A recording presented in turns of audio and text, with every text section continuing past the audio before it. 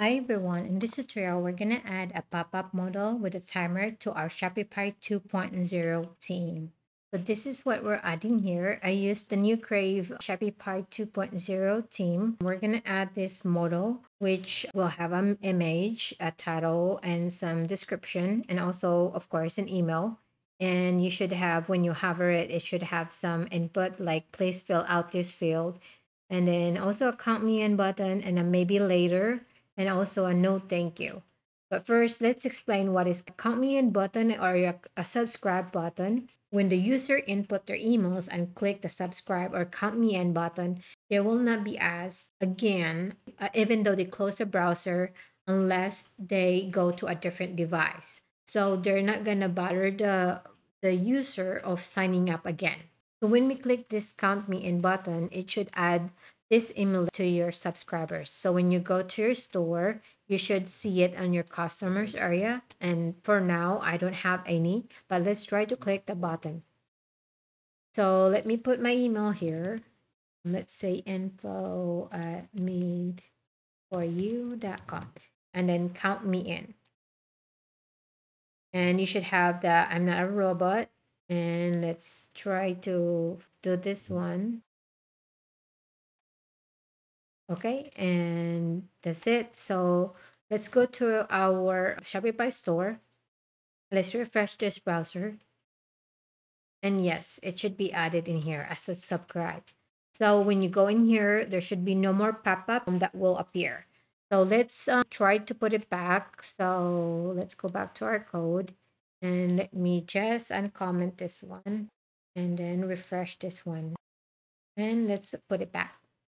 So now let's do the maybe later. So the maybe later, it's tied up to the timer here, the uptime in minutes. So let's see, this is 5 minutes. Let's make it shorter, like 1 minute, and then click save. So it should not appear in 1 minute. So let's go maybe later. So let's wait for 1 minute, but while waiting, let's explain what we have here. So you have a choice to change your background. You also have a choice to change your photo. And you can also make it a full width. I also did it on the debut team. So this is what it looks like with a full width. So it works with debut team and the button should still work.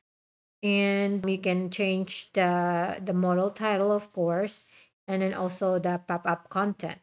And then as what I said, you can leave the first button label, but that is your subscribe button, so I would not leave that off. And also your second button is the maybe later button. This one, if you don't want your customer to have a choice to check on them later, then leave it blank. And also, of course, you have an option to have a delay time in seconds.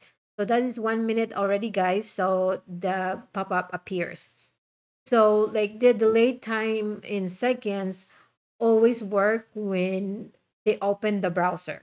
Unless they were already subscribed, the uptime minutes is when they said maybe later. Whenever they're still in your website, this pop-up will show. So any pages on your website, they're gonna be reminded to sign up again. So the no thank you, it would no longer appear on this session. If they close this and open the browser again, it will appear. So it would renew whenever they open the browser. And for mobile view, you could just click this one here, and this is how it looks like with mobile view. So this is my way of not bugging your customer that often. You give them a freedom of choice to decide on when to have this pop up again. So they know they don't miss those deals.